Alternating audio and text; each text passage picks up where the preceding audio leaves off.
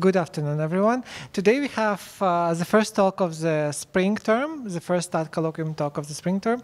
And so a pleasure to have it done by Dean's distinguished visiting professor, Sanjeev Khanna, who is a professor at the University of Pennsylvania. Dr. Khanna received his undergraduate degree from Berlin Institute of Technology and master's degree from University of Illinois at Urbana-Champaign and PhD degree from Stanford University. Professor Khanna is a Guggenheim Fellow and Sloan Fellow and an editor of several prestigious journals in theoretical computer science. So today we have the pleasure to learn about matchings. Thanks, Kostias. Yeah, it's a great pleasure to be here. So I'm going to talk about a faster combinatorial algorithm for bipartite matching problem. And this is joint work with Julia Shuzoy at TTIC. OK, so let me just remind everyone quickly the definition of the bipartite matching problem. You're given a bipartite graph G. And the goal is to find a matching of largest possible size in this graph. So in this toy example, the red edges form a possible solution to this problem. Okay? And throughout the talk, I'm going to follow the convention that the number of vertices in the graph is going to be denoted by n, and the number of edges by m. Okay? This will be consistent throughout the talk. So as you can imagine, this problem has a really long and rich history. I'm just going to highlight a few relevant results here. So the textbook algorithms for bipartite matching are based on the observation that the problem can be reduced to a directed max flow computation. Okay? So just using this connection, you can get an order mn time algorithm for this problem.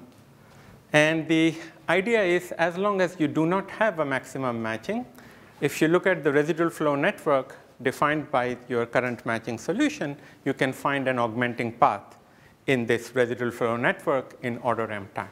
Okay? So after order m time of computation, you increase the matching size by 1. And since there can be at most n augmentations, this gives you an order mn time algorithm. This basic idea was speeded up by using an elegant observation by Hopcroft and Karp. And they said the following. In each iteration, instead of finding a single augmenting path, let's find a maximal collection of augmenting paths, disjoint augmenting paths, of shortest possible length. Okay? And if you do that, they showed that the shortest augmenting path length would go up by at least 2. And this means you can cut down the total number of phases from n down to root n. Okay? So this immediately will give you then order m times square root n time algorithm. And around the same time, a different approach, an algebraic approach, was developed, which is based on fast matrix multiplication. And this gives another way to solve the bipartite matching problem. Whose complexity is tied to the complexity of matrix multiplication. So omega here is the matrix multiplication exponent. And current value of omega is 2.37. So this gives you an n to the 2.37 time algorithm for bipartite matching. OK, so for the next 40 years or so, these algorithms defined the state of the art for bipartite matching problem. Okay? If the graph is very dense, has close to omega n square edges, then the matrix multiplication approach would give you the fastest algorithm. Otherwise, Hopcroft algorithm is the algorithm to beat. Okay? And in fact, there was it gave rise to, there was this tantalizing open problem. Is it possible that bipartite matching can in fact be solved in linear time? So maybe there is an order n plus m time algorithm for this problem. Okay? There was no lower bound to rule out that possibility.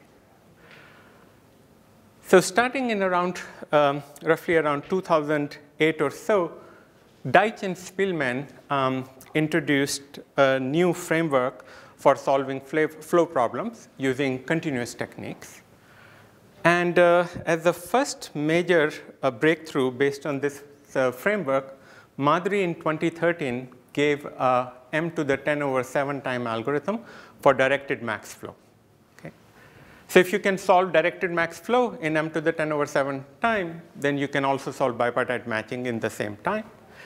So this became the first algorithms after 40 years to outperform Hopcroft-Karp algorithm, at least in the case of sparse graphs. Okay? More spectacular developments followed soon afterwards. In 2020, Vandenbrand et al. Gave a m plus n to the 1.5 time algorithm for bipartite matching, thereby showing that at least when the graph is moderately dense, you can solve the bipartite matching problem in linear time. Okay? So if m is more than n to the 1.5 time, you're solving it now in linear time. And then in 2022, Chen et al. Got the ultimate result. They gave an almost linear time algorithm for solving directed max flow and hence bipartite matching. Okay? So this more or less settles that tantalizing question whether or not bipartite matching is solvable in linear time. Now, all these amazing developments are based on continuous techniques. That was the paradigm shift.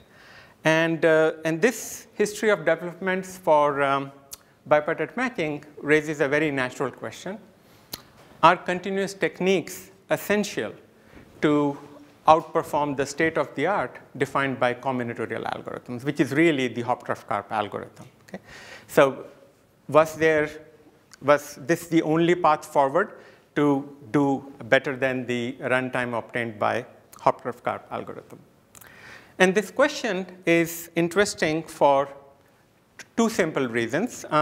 One, combinatorial algorithms tend to be conceptually simple, and their actions are easy to interpret.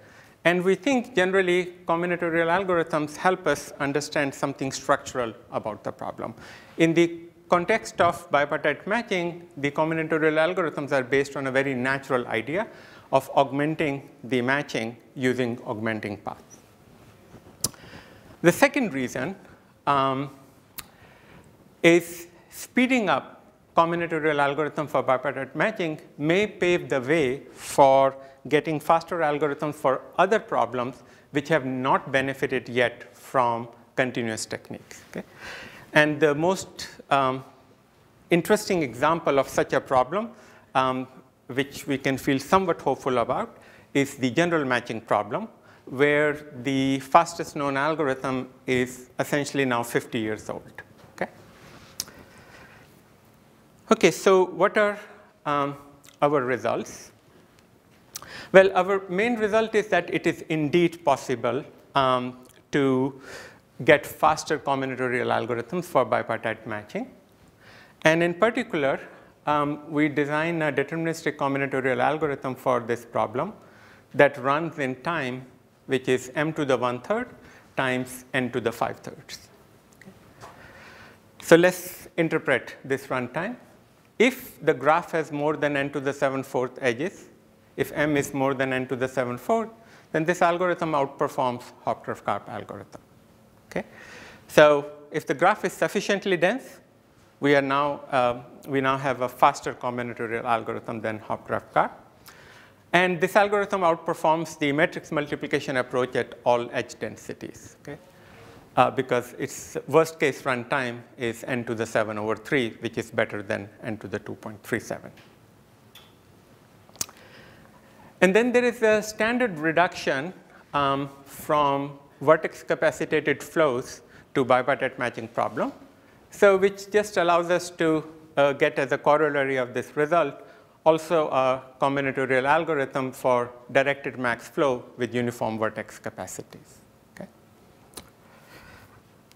okay, so Towards the end of my talk, if there is time, I will also tell you a little bit about some further developments on these results. Okay, so the rest of this talk is going to focus on giving you a flavor of the ideas that are behind our main result, which is this faster algorithm for bipartite matching problem. And I've organized it into 3 parts. So the first part, I will show you how bipartite matching problem can be reduced to a dynamic graph problem known as decremental single source shortest path problem. And informally in this problem, you are given a graph which is undergoing edge deletions, and you would want to maintain a single source shortest path tree or single source shortest path distances and paths in this graph as it undergoes edge deletions. Okay? And what you want to achieve here is not to have to recompute after each edge deletion. Okay? This reduction will happen through via the multiplicative weights update framework. And then in the second part, I will highlight that the particular decremental single source shortest path problem that we need to solve for bipartite matching application has several nice properties. And we crucially exploit these special properties, these structural properties of our decremental problem to get a faster algorithm for this particular version of decremental problem. So I'll call this version restricted decremental problem. And then I will also show you how the result for this decremental problem, the restricted decremental problem, gives us our main result, which is an m to the 1/3 times n to the 5/3 time algorithm for bipartite matching. And in the last part, I will give you an overview of the ideas that give us this faster algorithm for the restricted decremental problem. Okay? So I've tried to make it fairly modular, and so hopefully, even if one of the parts is not very clear, you can join in the next part. Okay, so let's start with the first part. And the starting point here is the textbook connection between bipartite matching and the max flow problem. So suppose you have a current matching M in your input graph G. Then the task of augmenting M to a maximum matching is equivalent to finding a maximum flow in the residual flow network defined by this matching. Okay? How does the residual flow network look? We will exploit the special structure of this residual flow network. So how does it look? It's basically a directed bipartite graph where all edges go from left to right, except the edges in the matching which are directed backwards. Okay? And all edge capacities are 1. Okay? So in this network, you can see every vertex will have either in degree 1 or out degree 1. Okay? So that's the special property of this network. Okay, so the task of computing now max flow in the residual flow network, I can cast that problem as a linear program as follows. So let's gamma star be set of all possible ST paths in my residual flow network H. I'm going to define a flow variable f of p for every path p. And the goal now is to maximize the sum of the flows on these paths, subject to the constraint that for any edge, the total flow that is passing through that edge is bounded by 1. Okay? So it's a natural P. The dual of this LP is a length assignment problem, where the goal now is to assign lengths to the edges so as to ensure that every ST path has a length which is at least 1. Okay? So effectively, it's the problem that is separating S from T. Given this primal dual pair, there is a very simple multiplicative weight update algorithm for computing a solution to the primal problem, which is what we are interested in, the flow problem. So here is what we will do. On the primal side, I'm going to initialize a set gamma to empty set. This will be my flow solution eventually. And on the dual side, I'm going to initialize length of every edge to 1 over m. Okay? And the algorithm is just now the following. While there exists an ST path P in H whose length is at most 1, I'm going to add P to my solution gamma. So the way you should interpret this action is that I'm sending a flow of 1 unit along this path P. And I'm going to double the length of every edge along this path P. Okay? And this is marking the fact that this edge is getting utilized. Okay, how do we analyze this algorithm? Well, there are 2 things we need to analyze. First, what's the congestion this approach causes on the edges? This one is simple. On any edge, at most, log m paths could end up using this edge for any edge, because every time I use an edge, I double its edge length. By the time it reaches 1, it can never participate in discovery of an ST path of length at most 1. What about the solution value? Well, every iteration increases the ST flow value by 1. But on the dual side, the cost of the dual solution increases by at most 1, because I doubled the edge length on a path whose total length was at most 1. So we end up recovering a primal solution whose value is as large, at least as large, as a feasible dual solution. So that means we are recovering essentially an optimal solution, except the catch is we have violated edge capacities along the way, but not by too much, only by an order log m term. Okay. So suppose we had a flow solution like this, which is recovering the optimal ST flow in the residual flow network with a congestion of order log m. I want to show you now, if you had this flow solution in your hand, you can easily recover from it a way to augment your current matching by a large amount. Okay? So how would we do this? So let's define delta to be the shortfall that the current matching M has. So this is the gap between the optimum solution size and the current matching size. Okay? And this will be, delta is a quantity defined like this throughout this talk. Okay? So I run this multiplicative weight update algorithm to get a flow of value omega delta, but with congestion order log m. Okay? So first thing to observe is, since every ST path in the residual flow network H is an alternating path, it alternates between matching and non-matching edges, the support of this flow F that I have recovered is only order n log n edges. Okay? Because there can be at most n matching edges, and each one of them can be used log n times, and all the other edges can be paired to a matching edge, okay? Because it's an alternating path. Good.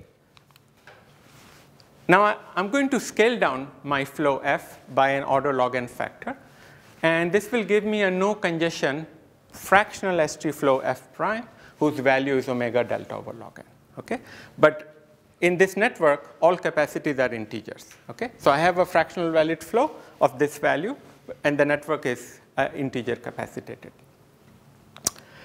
Now we can round this flow F prime to an integral ST flow of the same value in n to the 3/2 deterministic time. Okay? And how do we do this rounding? We basically run the blocking flow idea of Hopcroft-Karp algorithm. It's as if I am basically solving the bipartite matching problem on a graph with n log n edges. Okay? That's what we have achieved here. Okay? Okay, good. So this means we can augment m by omega delta over log n edges in n to the 3/2 time using this approach. So what is missing? Well, we need an efficient oracle to solve the shortest path problem, So we need an oracle to repeatedly help us find ST paths of length at most 1 in H as it is undergoing length changes, right? What is the algorithm? As long as there is an ST path of length at most 1, I find such a path. I push a flow of 1 unit on this path, but then I double the edge length. And then I go back to searching for such a path again. Okay. So we need an oracle to implement. I have not so far accounted for time needed to do this step. So Madry in 2010 already observed that the task of efficiently implementing multiplicative weight update algorithms for graph problems can often be reduced to solving some sort of a dynamic graph problem. Okay?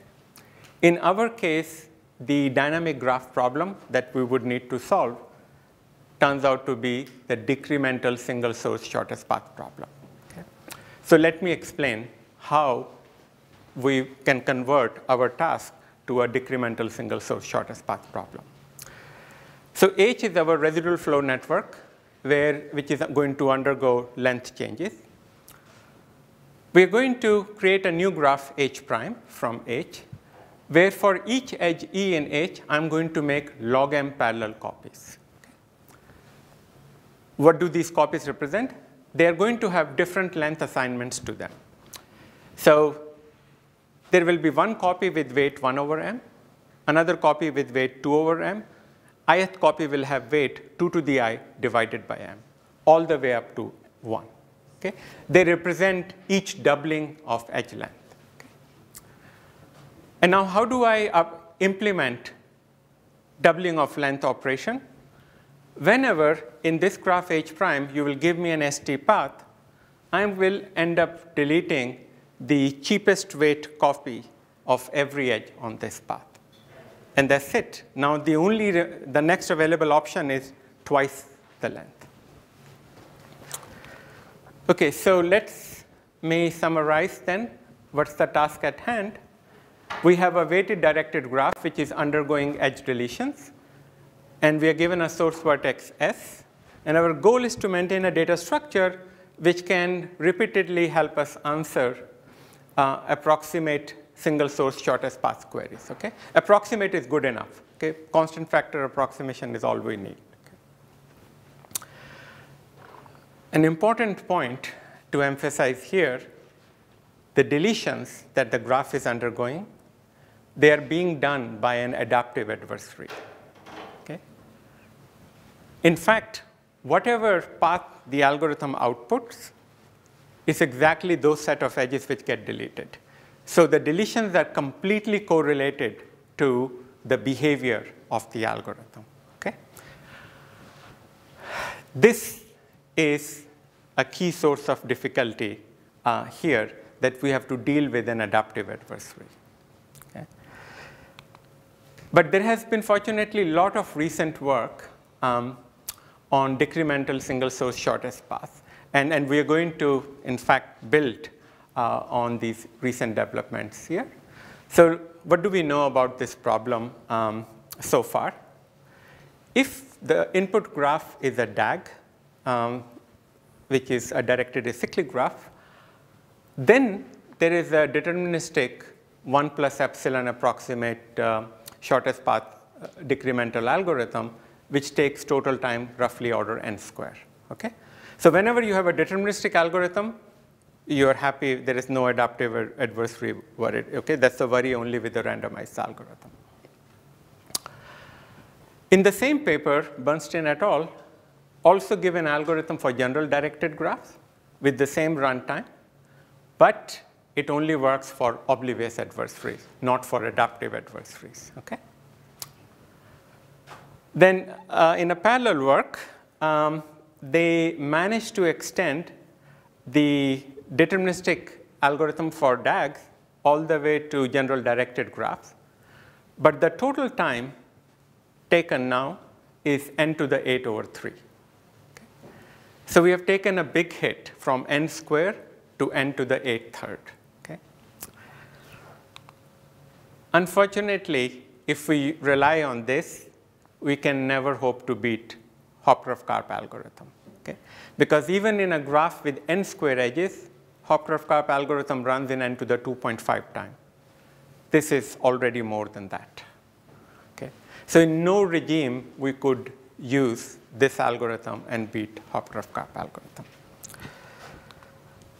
Fortunately, our setting has several useful features, which is exactly what we will do, is to exploit those features to speed up this algorithm for our application. Okay? So what are those features?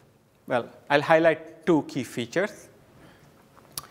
Our decremental single source shortest path instances, they are not arbitrary directed graphs. They are graphs that correspond to residual flow network of bipartite matching problem. In particular, these are directed graphs where all the edges are directed from left to right, with the exception of a single matching that's directed from right to left. Okay? So I'm going to call these instances well-structured instances, instances which look exactly like this. Okay? And everything we will do, they will be targeted towards well-structured instances. We are not solving the general decremental problem. Second, we need to answer these shortest ST path queries efficiently only as long as there are many edge disjoint ST paths. If there are not too many augmentations left, I can switch to another strategy. I could even switch to the strategy of matching one edge at a time and pay order m for every augmentation. I only need efficiency when there are a lot of augmenting paths out there, and I don't want to pay for them one augmentation at a time. Okay. We are going to exploit this feature too. Okay, so that brings me to part 2, where I'll just formalize the restricted decremental single source shortest path problem that we need to solve. I will then tell you what is our result for this restricted decremental problem and how it gives us the main result, which is the algorithm for bipartite matching. Okay? Okay, so here is the restricted single source shortest path problem that we need to solve. So once again, delta is the shortfall between the optimum matching size and your current matching m. Input to the restricted problem is a well-structured graph and a parameter delta. And each edge in this graph has an integer length between 1 and L. I've moved from 1 over m, 2 over m to 1 just by scaling. That's all that's happening here. Okay? Now, what's the goal? I need to support the following operation for delta iterations. Find an ST path P of length order L. L is the proxy for 1 from the previous framework. Delete edges on this path P from G. Okay? And repeat, because I want to do delta augmentation, so I want to support this operation for delta iteration. Except we'll give our restricted problem one more serving of a helping hand. The algorithm is allowed to exit early. If the number of edge disjoint ST paths of length order L has fallen below delta over log square n, which means initially I started with a goal of delta augmentations. I have recovered a good fraction of these augmentations already. What remains is now below delta over log square n. The algorithm can say, quit. I cannot continue finding efficiently a short ST path. So the algorithm only needs to continue finding a short ST path when there is an abundance of edge disjoint ST paths of the desired length. Okay? That's a very powerful feature. So here is our result for this restricted single source shortest path problem. There is a deterministic combinatorial algorithm for this restricted single source shortest path problem that runs in time n to the 2.5 by square root delta. Okay. This is looking better than n to the 8/3 times. That's maybe the main takeaway from just this statement. Okay? And in particular, it's looking definitely promising when delta is large to rely on this runtime. Okay, so if I plug this as the oracle in the multiplicative weight update framework that I showed in the first part, then I get the following corollary by using the rounding scheme I showed you, that when delta is your shortfall, you can augment your matching M by delta over polylog n edges in time, which is n to the 2.5 by square root delta. Okay? Which is what we did by rounding. We recovered 1 over polylog n fraction of the flow that the multiplicative weight update algorithm collected and used it to augment the current matching. Okay. So let's see how this gives us the main result. So let's fix some threshold delta star, and we will see what delta star needs to be for us to get our result. And let's initialize M to be empty set. And delta will, at all times, will denote the shortfall between optimum matching size and the current matching size. Okay? While this shortfall delta is at least as large as delta star, I'm going to run this matching augmentation algorithm that I just highlighted using the restricted SSP algorithm. And it will help me augment my matching by delta over polylog n edges in n to the 2.5 by square root delta star time. Okay? Because I'm only running this when delta is greater than delta star. So the denominator, which was square root delta in the runtime, will never go below delta star. Okay? Now, each time I run it, I'm ending up augmenting my matching by 1 over polylog n, delta over polylog n edges. So it means the residual delta falls by 1 minus 1 over polylog n factor. Okay? So this process can't continue for more than polylog n iterations before delta falls below delta star. Okay? So I'm going to just run this matching augmentation algorithm for polylog n iterations, and that's enough to ensure that my gap between optimum matching size and my current matching falls below delta star. The total time I would have spent in this part is just going to be n to the 2.5 by root delta star. I'm hiding polylog factors. Okay. For the remaining delta star shortfall, I don't want to run that algorithm again, because that algorithm has root delta in the denominator. When delta is small, it's delta constant, it will be terrible algorithm to run. So for the remaining last delta star shortfall, I'm just going to augment one edge at a time by using the standard order M time algorithm. Okay? And the total time spent in this part will be M times delta star. Okay? Okay. So you just want to balance the time spent on both parts, and that choice comes out to be n to the 5/3 divided by m to the 2/3. And if you plug in, add up both times, it will be m to the 1/3 times n to the 5/3, which is the result that we wanted to prove. Okay. Okay, so once you have that restricted SSP algorithm, rest follows easily. Okay. Okay, so this brings me to part 3, which is the restricted SSP algorithm. And I'll try to give you a flavor of the ideas that, that play a role in getting this result. Okay.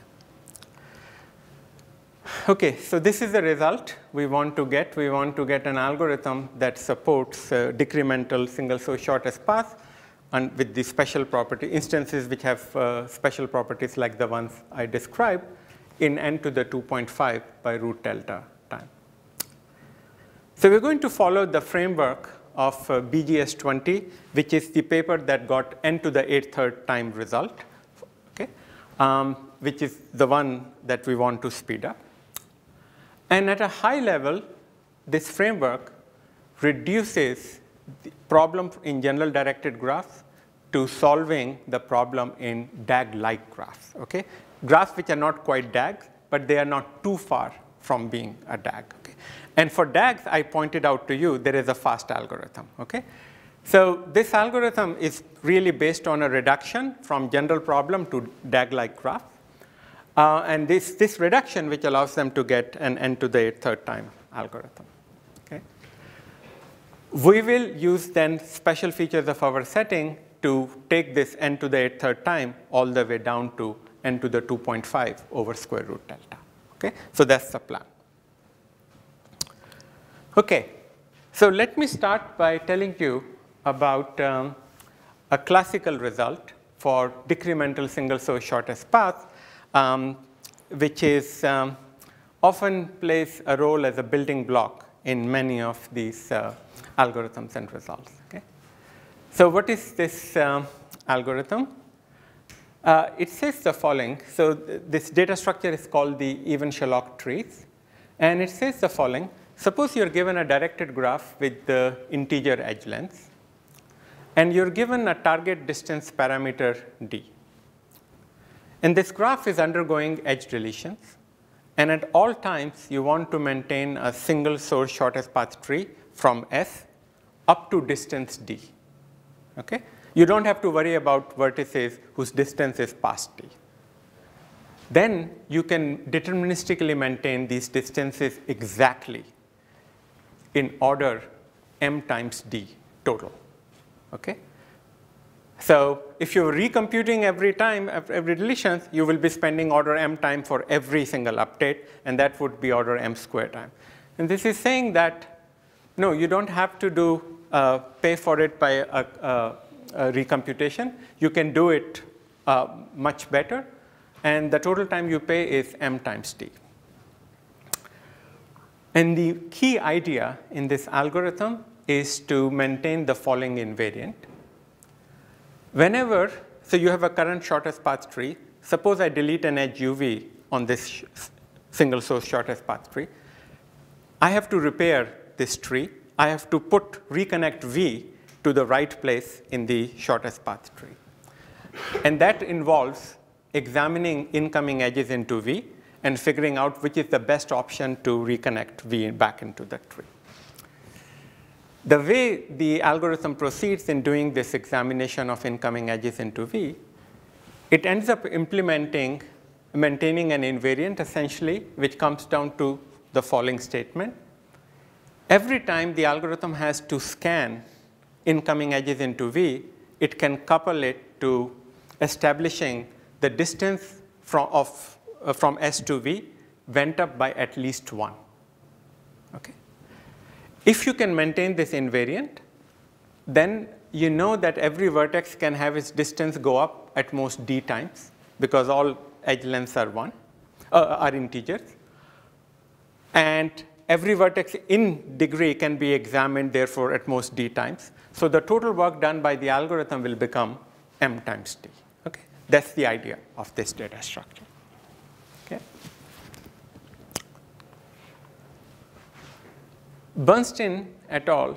Observed that we can considerably speed up the idea underlying Evans-Sherlock trees in the setting of DAGs, okay? Provided we give up on the goal of exact distances and settle for 1 plus epsilon approximate solution, okay? So I want to explain to you, informally at least, what's the idea behind this speed up, okay? Because that's relevant to explaining what we end up doing. So since G is a DAG, you can topologically sort the vertices. And let me denote by tau of u the position of vertex u in the topologically sorted order. Okay? And now for any edge uv, let me define the span of this edge to be the jump in the topological order that this edge represents. Okay? So it's simply the difference between tau u and tau v. Okay? And here is a simple observation. Let's look at any ST path in this DAG. If I sum up span of all the edges on this path, this span can be no more than n, because every edge is taking you forward, and span E, if you use an edge of span E, you went span E steps forward. There are no backward edges. All edges are directed from left to right. So the total span of the edges on any ST path is bounded by n. So what does that mean? That means no ST path can use too many edges with long span. Okay? If you had a very dense graph, most edges in the graph are long span. There can't be too many edges of short span. Okay? And this is saying no ST path uses too many edges with long span. And this means you can be lazy in processing edges with long span. So for example, if I had an edge whose span was omega n, I know there will be only constant number of such edges on my path. I can examine them only after my distance has increased by at least 1 plus epsilon factor, and that would be good enough. Okay? So there is a more precise rule, which I have stated here. You process edges of span L after every epsilon d times L over n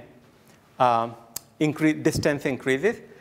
And the point of this equation is if you multiply this, if you sum up the errors due to this lazy examination for any path, L will sum up over the edges of the path to be order n. The error, therefore, will be just epsilon d. Okay? This is the idea that gives order n square over epsilon time algorithm. Okay? Why can't we do the same in general graphs? Well, we have backward edges. And now any ST path can have span as large as order n square. One edge, you take an edge to go forward, maybe n steps, almost omega n.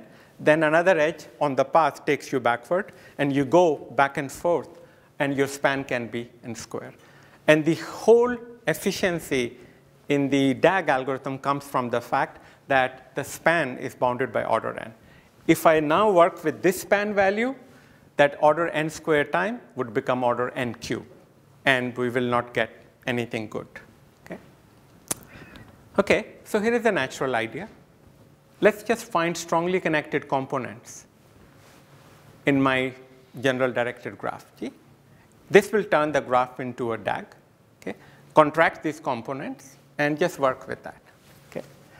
Sounds great. There will be no backward edges, and we'll be in the DAG setting. Problem is that an ST path, when it enters one of these contracted vertices, it enters this strongly connected component at some vertex x, exits at some other vertex y.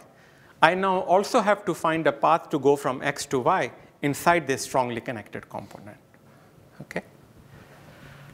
So we need a mechanism to find a short path between any pair of vertices inside a strongly connected component. But that's not easy to do in an arbitrary strongly connected graph, so we need some special properties. So this is where Bernstein, Gutenberg, and Saranurak came up with a nice framework. So instead of partitioning vertices into strongly connected components, they partition vertices into a collection of expander-like graphs, where you can find short paths between any pair of vertices inside each expander-like piece. And this then is combined with an approximate topological order assignment to these expander-like pieces. So you also order these expander-like pieces as if they were collectively forming a DAG. Okay? We won't be able to ensure that they are a perfect DAG structure. But what they do ensure is there will not be too many edges going backwards after they perform this decomposition. Okay? This therefore allows them to reduce this to what they called decremental single source shortest path problem on a DAG-like graph. Okay? It's not quite DAG. So strongly connected components have been replaced by expander-like graphs, and I'll have backward edges, but they will try to control the total span of the backward edges, okay, in this decomposition. So this is how the picture would look. So you will have edges going both forward and backward. And we have these clusters, these blobs, and these are expander-like graphs, which makes it easy to find short paths between any pair of vertices there. But as the edges will get deleted, some of these clusters may no longer be expanders. So you have to split them into smaller clusters. Okay? You are splitting them to create smaller expanders. And at that point, you would need to reorder these clusters so you do not generate too many backward edges. Okay? And you do that by making sure only the sparse cut. So when you partition a cluster, it's because you found a sparse cut. Only the edges in the sparse cut are the backward edges. Okay? That's what you'll do. Okay. So here is a theorem that captures the essence of what you can achieve using this framework. For any gamma, there is a deterministic n squared plus gamma n time algorithm for maintaining order 1 approximate shortest path for decremental SSP problem, provided the total span of backward edges on any shortest path is bounded by gamma.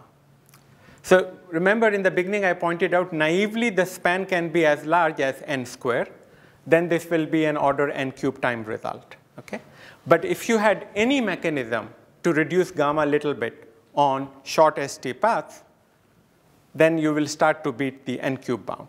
And this is exactly what the BGS algorithm does. And they manage to reduce this gamma n term all the way to n to the 8th third.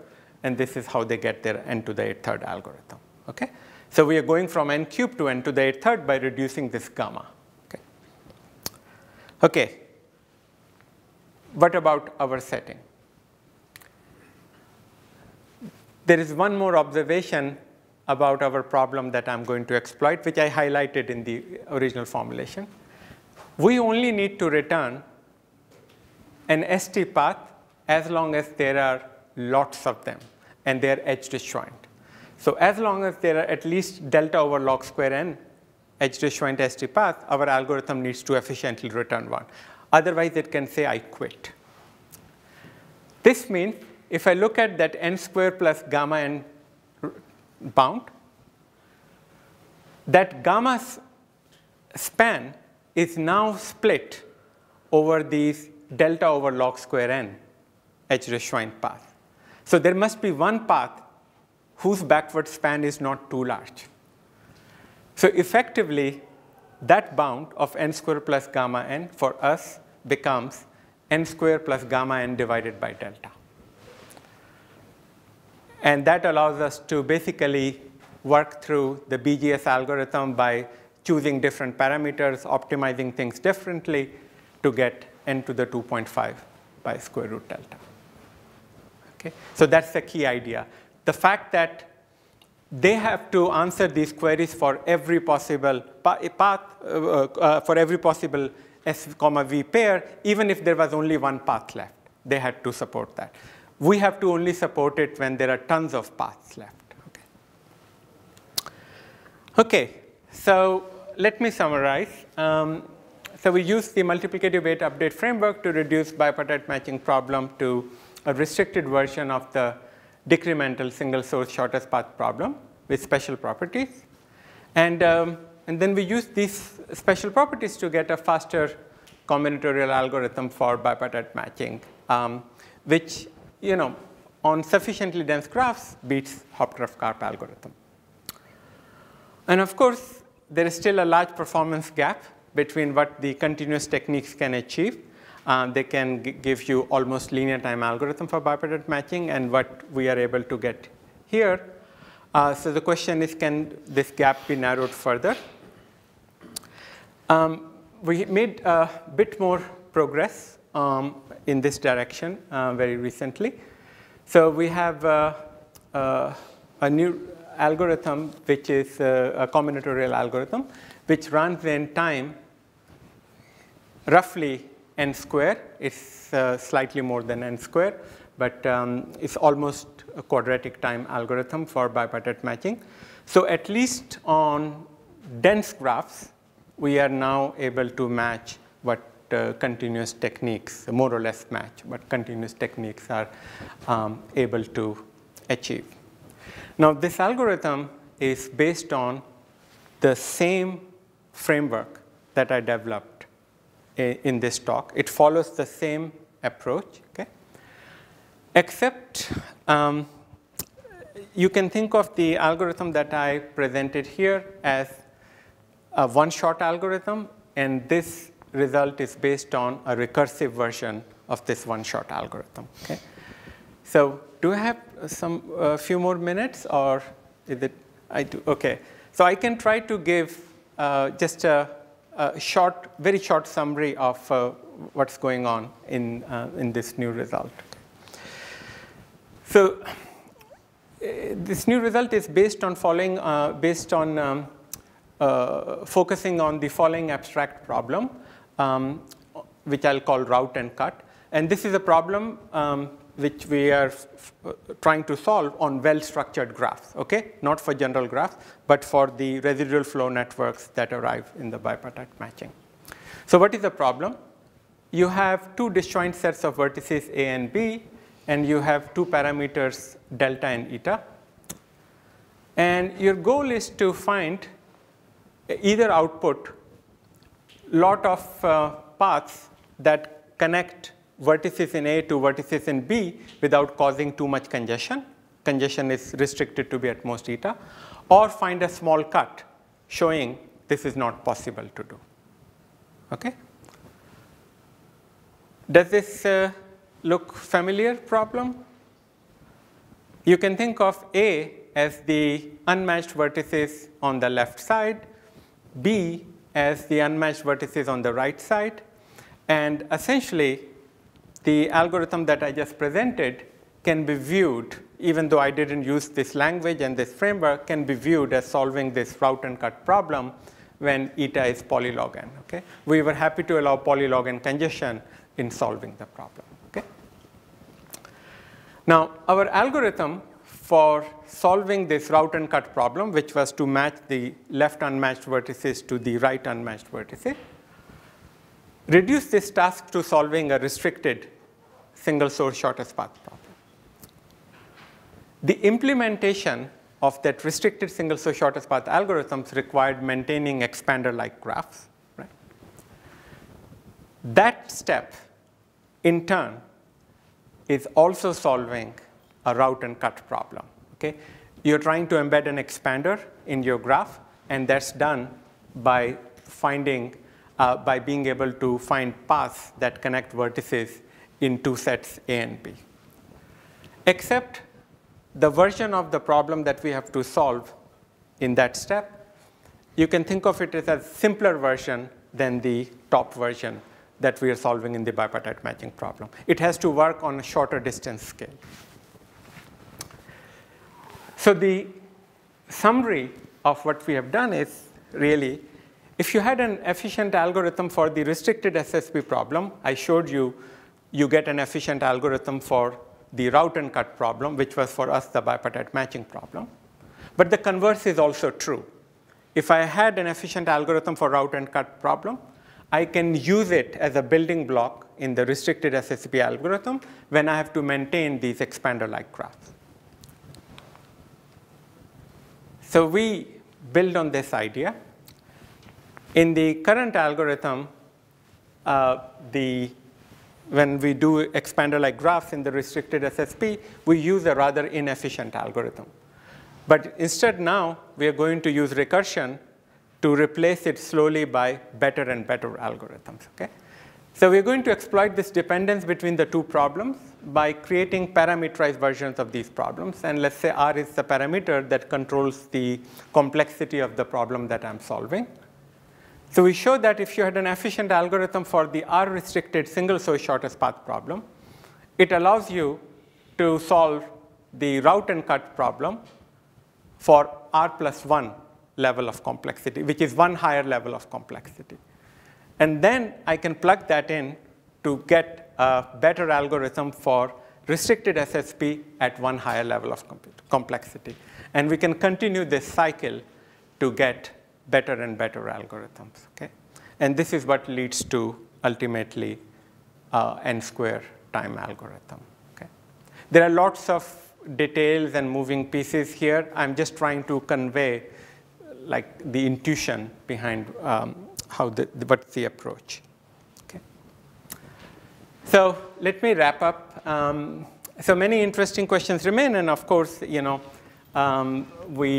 ultimately would like to have a near linear time combinatorial algorithm for bipartite matching for all edge densities, not just for very dense graphs. And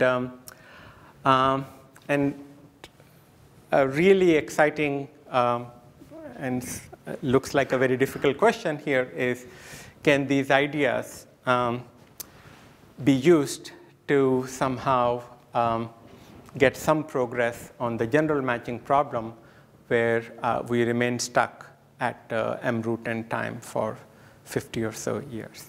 Okay. So that's all I wanted to say. Thank you.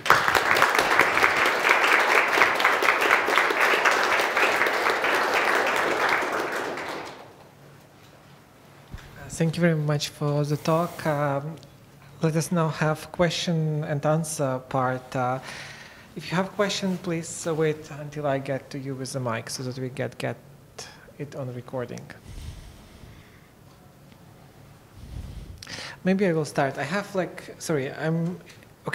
I have a bit like question more philosophical. What is the combinatorial algorithm? What would be the partition that you are considering? What would be the boundary to which we consider it not combinatorial? That's a great question, and the hardest question, I guess, you can ask. There is no formal definition of what constitutes a combinatorial algorithm, and sometimes for specific problems, people try to define them by focusing on what are the natural operations that make sense in the context of this problem. So for example, if you were thinking about Boolean matrix multiplication, fast algorithms which are based on cancellations, right? And we may consider they are not natural combinatorial algorithms for solving this problem. So in the context of bipartite matching, a narrow definition might be algorithms which are based on augmentations, augmenting paths, and but there is no precise definition, and this is hard to really formalize. Because here you went from multiplicative weight update. It looks like you introduced extra edges that helped you mimic the behavior of multiplication by 2. It's not possible for the algorithms that are continuous to do the same kind of... Sorry, can you repeat the question again? It looked like you introduced extra edges that helped you manipulate, that helped you mimic the change of the weights that you assign to those edges. Yeah, so they're just parallel copies of the same edges. So everything is defined on the, every single path we find is an augmentation with respect to the original matching. Are there similar things that one could do to those continuous? I'm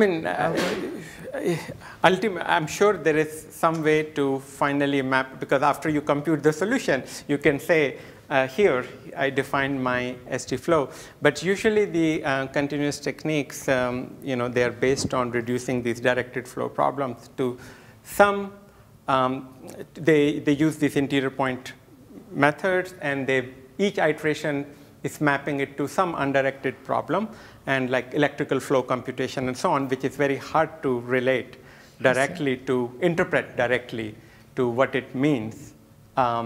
Each iteration, what does it contribute to the improvement of your bipartite matching solution? Whereas here you can see what each iteration means, and but it is subjective. There is no mathematical definition that I know of, and okay, we got people. So You can hear me now. This is on. Good. So, like if you look back to classical algorithm like Hopcroft Karp, in terms of runtime, they are inferior to like this algorithm or recent one. But in terms of depth of like parallelism, they are around root 10 iteration, for instance. And then when you move to something like this fast max flow algorithms, they increase the number of iterations to become like m to the 1 plus a small o of 1. Each iteration is being done very efficiently. This dynamic graph solution seems to be doing that. They're paying a lot in the number of iterations in some sense, but implementing each iteration faster. Do you think any of these ideas give you something in the opposite direction? You can reduce the number of iterations of Hopcroft Karp and, don't know, get n to the 1 over 4 depth in a parallel setting. So maybe even increasing the total time? Even increasing the total time passed? I mean, in the limit, if you can do it in log n, then you're proving like bipartite matching is in NC, then that's perfect. But even n to the 1, 4 or something. No, that's a good question. And it's not clear a priori that how many paths could you peel off, in this decremental SSP data structure, even optimistically or aggressively, before being forced to do serious updates, which is what it would amount to.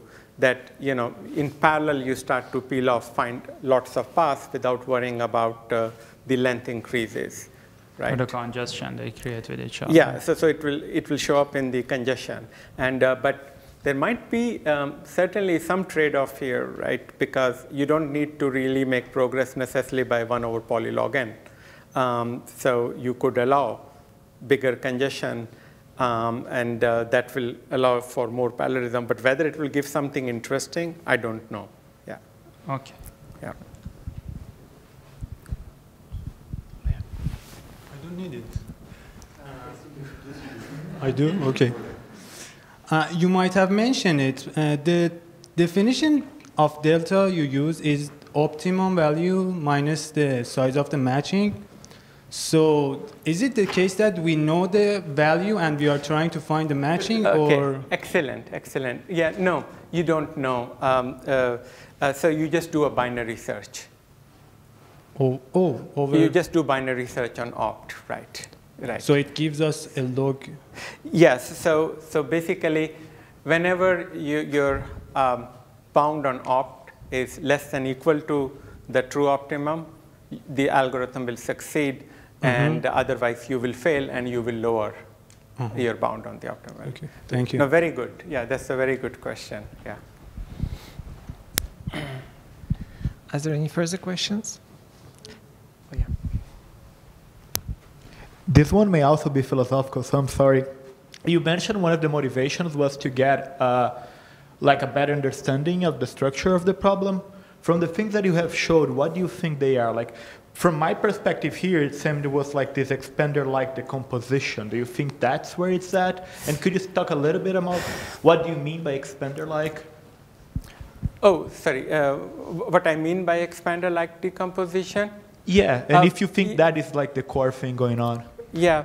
So first, the idea of the expander-like decomposition is already there in the previous work, which gives the n to the 8/3 time algorithm. And we are basically, what we are exploiting is that the setting of our problem gives better parameters, right? And what the expander-like decomposition really just means is that you have a graph where every pair of vertices is connected by a short path. And if the path length is short, I can use the Evans-Sherlock data structure to solve the decremental single source shortest path problem on this structure. Okay. But in terms of better understanding of the problem, right? So I think this connection to restricted versions of the decremental single source shortest path problem, and then in the recent result, exploiting this connection recursively is also giving us some new tools for getting faster algorithms problems where you rely on expander-like decompositions. Okay? And of course, our tools are still using special properties of well-structured instances and so on. But the recursion is very, I think, it's a nice new idea of building better algorithms iteratively by controlling the complexity of the problems you're solving. Okay? So those are, I think, some of the takeaways. And we are also getting better understanding of some of these decremental problems. Okay? Thanks, everyone. I guess we will continue. Everyone who wants can ask more questions in the Grad House. That will be less formal. And for those who do not know, you have a chance to learn more cool things from Professor Sanjeev Khanna by attending the class on Thursdays. We have a pleasure of 5 more weeks. And thanks again for the talk. Thank you.